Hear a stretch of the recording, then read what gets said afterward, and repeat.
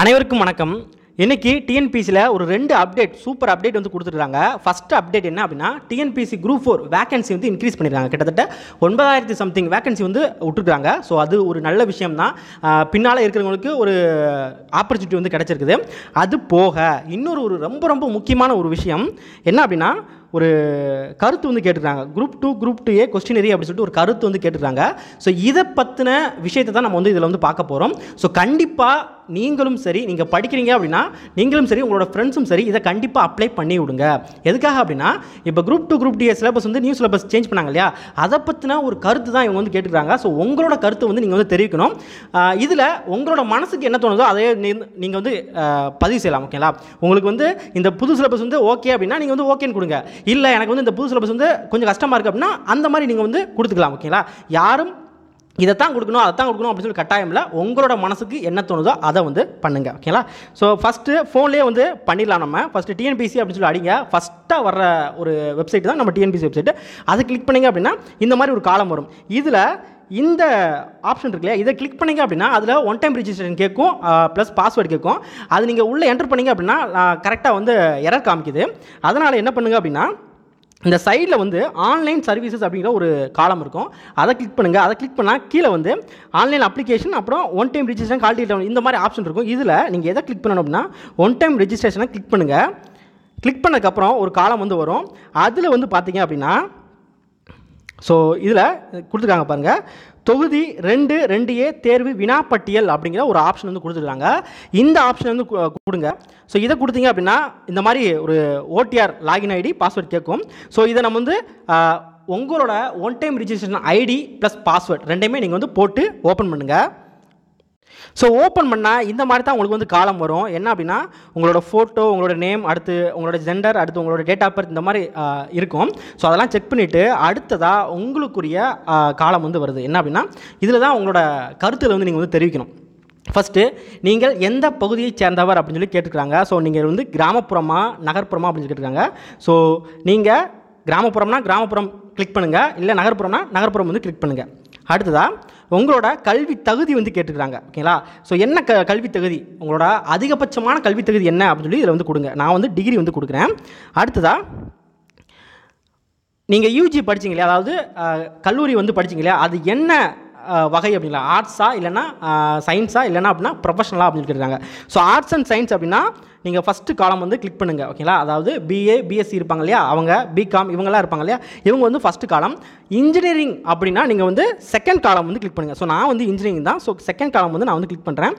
அப்படி இந்த ரெண்டுலையும் இல்லாமல் வேறு ஒரு கோர்ஸ் நீங்கள் வந்து படிச்சிருந்தீங்க அப்படின்னா இந்த அதர்ஸ் அப்படிங்கிற ஒன்று கிளிக் பண்ணுங்கள். அடுத்ததாக வந்து 10ஆம் வகுப்பினை எந்த பாடத்திட்டத்தில் படித்துள்ளீர்கள். ஸோ 10th கிளாஸை வந்து எந்த பாடத்திட்டம், ஸ்டேட் போர்டா இல்லை சிபிஎஸ்சியா இல்லைனா வேறு ஏதாவது அப்படின்னு கேட்குறாங்க. ஸோ மேக்ஸிமம் வந்து ஸ்டேட் போர்டாக தான் இருப்பீங்க. ஸோ ஸ்டேட் போர்டு வந்து கிளிக் பண்ணுங்கள். அடுத்ததாக 12ஆம் வகுப்பினை எந்த பாடத்திட்டத்தில், ஸோ 12th வந்து எந்த பாடத்திட்டம் அப்படின்னு கேட்டுருக்காங்க. அதுக்கும் நீங்கள் வந்து ஸ்டேட் போர்டா சிபிஎஸ்சின்னு கிளிக் பண்ணிக்கோங்க. அடுத்ததாக 10ஆம் வகுப்பு 12ஆம் வகுப்பு பட்டப்படிப்பு இதில் ஏதேனும் ஒரு நிலையில் தமிழை ஒரு பாடமாக படித்துள்ளீர்களா. ஸோ 10th 12th காலேஜ் இதில் எப்பயாவது தமிழ் வந்து படிச்சிருக்கீங்களா அப்படின்னு கேட்குறாங்க. ஸோ கண்டிப்பாக 10th 12th தமிழ் வந்து ஒரு பாடமாக படிச்சிருப்பீங்க. ஸோ எஸ் கொடுங்க. அடுத்ததாக 10ஆம் வகுப்பு 12ஆம் வகுப்பு பட்டப்படிப்பு இதில் ஏதேனும் ஒரு நிலையில் ஆங்கிலத்தை பாடமாக படித்துள்ளீங்களான்னு கேட்டுருக்காங்க. ஸோ கண்டிப்பாக இங்கிலீஷ் வந்து படிச்சிருப்பீங்க. ஸோ எஸ் கொடுங்க. அடுத்ததாக பள்ளி கல்லூரியில் நீங்கள் தமிழ் வழியில் படித்தவரா. ஸோ ஸ்கூல் காலேஜஸில் நீங்கள் தமிழ் வழியில் படிச்சிருக்காங்க இருக்காங்க. ஸோ கண்டிப்பாக 10th 12th வந்து தமிழ் தான் படிச்சிருப்பீங்க. ஸோ எஸ் கொடுங்க. அப்படி நீங்கள் வந்து படிச்சிருந்தீங்க அப்படின்னா எந்தெந்த ஸ்டேஜில் வந்து நீங்கள் தமிழில் படிச்சிருக்கீங்க அப்படின்னு கேட்குறாங்க. ஸோ நான் வந்து எஸ்எஸ்எல்சி தமிழ் தான், ஹச்எஸ்சி தமிழ் தான், 10th 12th தமிழ் தான். ஆனால் ப்ரொஃபஷனல் டிகிரி அப்படிங்கிறனால நான் வந்து கிளிக் பண்ண முடியாது. இந்த டிகிரியில் வந்து எனக்கு வந்து தமிழ் வந்து கிடையாது.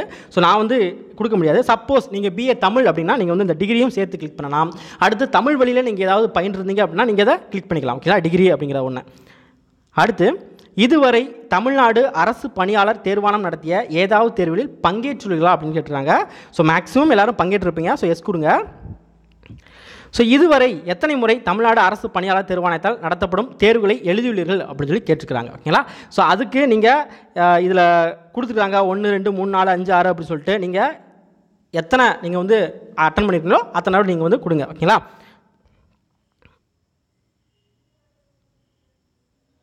அடுத்ததா இதற்கு முன்னர் தமிழ்நாடு அரசு பணியாளர் தேர்வாணையத்தால் நடத்தப்படும் கீழ்கண்ட தேர்வுகளில் எந்தெந்த தேர்வுகளை எத்தனை முறை எழுதியுள்ளீர்கள் அப்படின்னு கேட்டுருக்காங்க. ஸோ உங்களுக்கு ஞாபகம் வச்சதை நீங்கள் வந்து கொடுத்துக்கலாம். குரூப் 4 எத்தனை தடவை எழுதுனீங்க, குரூப் 2 எத்தனை தடவை எழுதுங்க, குரூப் 2 எத்தனை தடவை எழுதுங்க அப்படின்னு கேட்டுருக்காங்க. ஸோ எல்லாத்தையுமே வந்து கொடுத்துருங்க. அதுக்கப்புறம் இதற்கு முன்னர் எழுதிய தேர்வுகளில் மொழி பாடத்தில் எந்த மொழியினை தேர்ந்தெடுத்து எழுதியுள்ளீர்கள். ஸோ ஜென்ரல் தமிழா ஜென்ரல் இங்கிலீஷா அப்படின்னு சொல்லி கேட்டுக்கிறாங்க. அதுக்கப்புறம் ஒரு சில பேர் வந்து ரெண்டு கலந்து எழுதியிருப்பாங்க. ஒரு எக்ஸாமுக்கு வந்து ஜென்ரல் தமிழ் கொடுத்துருப்பாங்க, இன்னொரு எக்ஸாமுக்கு ஜென்ரல் இங்கிலீஷ் கொடுத்துருப்பாங்க. அந்த மாதிரினா நீங்கள் வந்து ஃபியூ எக்ஸாமினேஷன் அப்படிங்கிற ஒரு ஆப்ஷனை வந்து கிளிக் பண்ணுங்கள். நான் வந்து ஜென்ரல் தமிழ் வந்து கொடுக்குறேன், ஏன்னா ஜென்ரல் தமிழ் தான் மேக்ஸிமம் வந்து எழுதியிருக்கோம். அடுத்ததாக தங்களின் தற்போதைய பணிநிலை, இப்போ நீங்கள் வந்து என்ன வேலை பார்க்குறீங்க அப்படின்னா, ஸோ ஸ்டேட் கவர்மெண்ட் எம்ப்ளாயாக இருக்கீங்களா, இல்லை சென்ட்ரல் கவர்மெண்ட் எம்ப்ளாயாக இருக்கீங்களா, இல்லைனா தற்காலிக டெம்பரரி கவர்மெண்ட் எம்ப்ளாயாக இருக்காங்களா, இல்லை ப்ரைவேட் வேலை பார்க்குறீங்களா, இல்லை அப்படின்னா வேலை தேடுபவராக இருக்கீங்களா, இல்லைனா ஸ்டூடெண்ட்டாக இருக்கீங்களா, இல்லைனா மற்றவங்க. இதில் வந்து நீங்கள் வந்து என்ன அப்படின்னு சொல்லி நீங்கள் வந்து கொடுத்துக்கோங்க. அடுத்ததாக தமிழ்நாடு அரசு பணியாளர் தேர்வாணையத்தால் நடத்தப்படும் தேர்வுகள் தவிர மற்ற தேர்வு முகமைகளால் நடத்தப்படும் தேர்வுகளில் பங்கேற்றுள்ளீர்களா அப்படின்னு சொல்லி கேட்டுருக்காங்க. டிஎன்பிசி தவிர வேறு ஏதாவது எக்ஸாம் வந்து நீங்கள் வந்து எழுதுறீங்களா அப்படின்னு சொல்லி கேட்டுருக்காங்க. ஓகேங்களா? ஸோ நம்ம வந்து நோ கொடுத்துடலாம். அப்படி சப்போஸ் நீங்கள் எழுதுனீங்க அப்படின்னா அது எந்த வகையான தேர்வு அப்படின்னு கேட்குறாங்க. ஸோ யூபிஎஸ்சி எழுதுறீங்களா, இல்லைனா அப்படின்னா எஸ்எஸ்சி எழுதுறீங்களா, இல்லைனா பேங்க் எக்ஸாம் எழுதுறீங்களா, இல்லைனா ரயில்வே எழுதுறீங்களா, இல்லைனா யூனிஃபார்ம் சர்வீசஸ் அதாவது போலீஸ்க்குரியது எழுதுறீங்களா, இந்த மாதிரி வந்து எழுதிருக்கீங்களா அப்படின்னு சொல்லி கேட்டுருக்காங்க. ஓகேங்களா? அடுத்ததாக என்ன கேட்டிருக்காங்கன்னா, புதிதாக அறிமுகப்படுத்தப்பட்ட ஒருங்கிணைந்த தொகுதி 2 மற்றும் 2A பதவிகளுக்கான முதுநிலை தேர்வு திட்டம் எவ்வாறு இருக்க வேண்டும் என கருதுகிறீர்கள். ஸோ என்ன கேட்டிருக்காங்க அப்படின்னா, ப்ரிலிமினரி எக்ஸாம் வந்து எப்படி இருக்கணும் அப்படின்னு சொல்லி கேட்டிருக்கிறாங்க. அதுக்கு என்ன கொடுத்துருக்காங்க அப்படின்னா, தற்போது புதிதாக வெளியிடப்பட்டுள்ள முதுநிலை தேர்வு திட்டம் அவசியமானது, இப்போ கொடுத்த எக்ஸாம் வந்து அவசியமானது அப்படின்னு சொல்லி சொல்லியிருக்காங்க. அடுத்து அதாவது பொதுத்தமிழ் அல்லது பொது ஆங்கிலம் இல்லாமல் பொது அறிவுத்தாள் மட்டும் போதுமானது அப்படிங்கிறது உங்களுக்கு ஒப்பீனியன் இருந்துச்சு அப்படின்னா நீங்கள் ஃபஸ்ட்டு ஆப்ஷனை வந்து கிளிக் பண்ணுங்கள். ஆனால் மேக்ஸிமம் இது வந்து உங்களோட ஒப்பீனியனாக இருக்கக்கூடாது, மேக்ஸிமம் இருக்காது, மேக்ஸிமம் யாருக்கும் வந்து இருக்காது. எல்லாருமே ஏன்னா வந்து தமிழில் வந்து படிச்சுட்டே வந்திருப்பாங்க, இப்போ வந்து ஒரு பெரிய ஒரு மைனஸாக தான் இருக்கும். அடுத்து என்ன கொடுத்துருக்காங்க அப்படின்னா, தற்போது புதிதாக வெளியிடப்பட்டுள்ள பாடத்திட்டத்தில் பொது அறிவுத்தாள் மற்றும் பொதுத்தமிழ் அல்லது பொது ஆங்கிலம் தேவை, உங்களுக்கு என்ன தேவை அப்படிங்கிறத பார்த்து நீங்கள் வந்து செலக்ட் பண்ணுங்கள். ஸோ தேவையா தேவை இல்லையா அப்படின்னு சொல்லி செலக்ட் பண்ணுங்கள். தமிழ் வேணுமா வேண்டாமா அதை நீங்கள் தான் முடிவு பண்ணணும். மற்றவங்க அவங்க சொல்கிறாங்க இவங்க சொல்கிறாங்க அதெல்லாம் வேணாம், உங்களோட மைண்டுக்கு என்ன தோணுதோ அதை நீங்கள் வந்து கிளிக் பண்ணுங்கள். அடுத்ததாக முதன்மை எழுத்து தேர்வுக்கான தேர்வு திட்டத்தில் தமிழிலிருந்து ஆங்கிலத்திற்கு மொழிபெயர்த்தல் மற்றும் ஆங்கிலத்திலிருந்து தமிழுக்கு மொழிபெயர்த்தல் அவசியம் இருக்க வேண்டும் என கருதுகிறீர்களா. ஸோ இந்த டிரான்ஸ்லேஷன் வந்து கண்டிப்பாக இருக்கணுமா அப்படி சொல்லி கேட்டுக்கிறாங்க. ஸோ இது உங்களுக்கு வேணும் அப்படின்னா நீங்கள் வந்து வேணும்னு கொடுங்க, வேணாம் அப்படின்னா வேணான்னு கொடுங்க. ஏன் அப்படின்னா நான் வந்து உங்களை வந்து கட்டாயப்படுத்த முடியாது, நீங்கள் வந்து வேணான்னு கொடுங்க அப்படின்னு கட்டாயப்படுத்த முடியாது. உங்களோட மனசுக்கு என்ன தோணுதோ அதை மட்டும் நீங்கள் வந்து பண்ணுங்கள். அடுத்தது என்ன கொடுத்துருக்காங்க அப்படின்னா, சப்போஸ் நீங்கள் வந்து எஸ் கொடுத்துருந்தீங்க அப்படின்னா என்ன கொடுத்துருக்காங்கன்னா, மொழிபெயர்ப்பு தாளில் விண்ணப்பதாரர் பெற்ற மதிப்பெண்களை தரவரிசை நிர்ணயத்திற்கு கணக்கில் கொள்ளப்பட வேண்டுமா. அப்படி சப்போஸ் நீங்கள் எஸ்ன்னு கொடுத்தீங்க அப்படின்னா அந்த டிரான்ஸ்லேஷன் கூடிய மார்க் வந்து நம்ம வந்து ரேங்க் லிஸ்ட்டில் ஆட் பண்ணலாமா அப்படின்னு சொல்லி கேட்டுக்கிறாங்க. ஓகேங்களா? சப்போஸ் நீங்கள் எஸ் கொடுத்தீங்க அப்படின்னா இதுக்கு நீங்கள் என்ன உங்களோட மைண்டில் தோணுதோ அதை வந்து கொடுத்துருங்க. அடுத்ததாக புதிதாக அறிமுகப்படுத்தப்பட்ட ஒருங்கிணைந்த தொகுதி 2 மற்றும் 2Aக்கான பாடத்திட்டத்தின்படி தேர்வுக்கு உங்களை நீங்களே தயார் செய்து கொள்ள முடியுமா. ஸோ செல்ஃபாக உங்களால் படிச்சுக்க முடியுமா அப்படின்னு கேட்குறாங்க. ஸோ இப்போ புதுசாக வந்த சிலபஸ் படி செல்ஃபாக உங்களால் படிச்சுக்க முடியுமா அப்படின்னு கேட்டுருக்காங்க. அல்லது பிறரின் உதவியுடன் கூடிய பயிற்சி அவசியம் என கருதுகிறீர்களா, இல்லை அப்படின்னா வேற ஒரு கோச்சிங் வந்து தேவையா அப்படின்னு கேட்டுருக்காங்க. ஸோ இந்த விஷயத்தை பொறுத்த வரைக்கும் உங்களோட ஒப்பீனியன் என்னவோ அதை மட்டும் நீங்கள் வந்து ஃபில் பண்ணுங்கள். அடுத்ததாக இந்த தேர்வு குறித்து தாங்கள் தெரிவிக்க விரும்பும் பிற கருத்துக்கள் 100 வார்த்தைகள் வந்து எழுத சொல்லியிருக்காங்க. ஸோ அது என்ன அப்படின்னு சொல்லிட்டு உங்களோட மனசில் என்ன இருக்குதோ அதை வந்து தமிழ்லையோ இல்லை அப்படின்னா இங்கிலீஷ்லையோ நீங்கள் வந்து ரைட் பண்ணுங்கள். ஓகேங்களா?